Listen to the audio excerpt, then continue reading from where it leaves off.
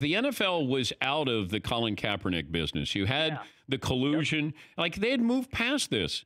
It's week 11 of the season. And then all of a sudden, NFL writers get a heads up. We got a big announcement on Tuesday. And then you tell Kaepernick, and then, hey, teams, get together. Why not do this in March? Why now? It honestly, we don't have an answer. My theory, and it's just a theory, is that this is the NFL's response to Colin Kaepernick's team releasing its statement to correct the quote-unquote false narratives, end of quote, that existed about Colin Kaepernick, which was a two-page statement released October 10th that detailed what it believed are factual things about Colin Kaepernick in his case, and they wanted it to be spelled out this way, that he has not had a visit, he has not been called, he has not had a workout, he's been training 5 days a week for 3 years and still not gotten anything. His numbers are better than most of the quarterbacks that are in the league. He can adapt to any system. He's willing to go to any system. It was a whole 2 pages of sheets of information.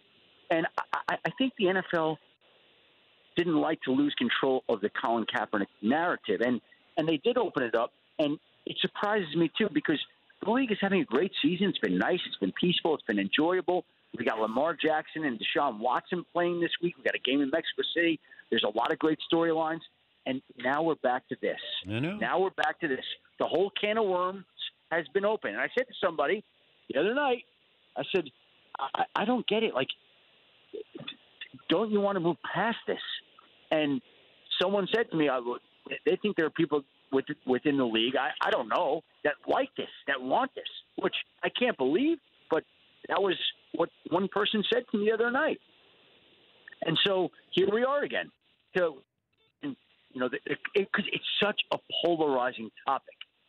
I've gotten texts and calls from people, boy, this guy has gotten screwed over and he deserves another chance. And I've gotten other texts like, how could they even consider this guy? I know. Like one guy texted me last night, your wife lost her husband on 9/11. How could you even want this guy back in the NFL? Like, it's great, but that's the kind of emotion that he arouses in people. And the NFL, by itself, put the issue back on the front burner. They made that decision because Colin Kaepernick didn't know anything about this proposed workout that came about Tuesday. For more Dan Patrick Show, tune into Audience Channel 239 on DirecTV. Stream for free on BR Live or download the Dan Patrick Show app.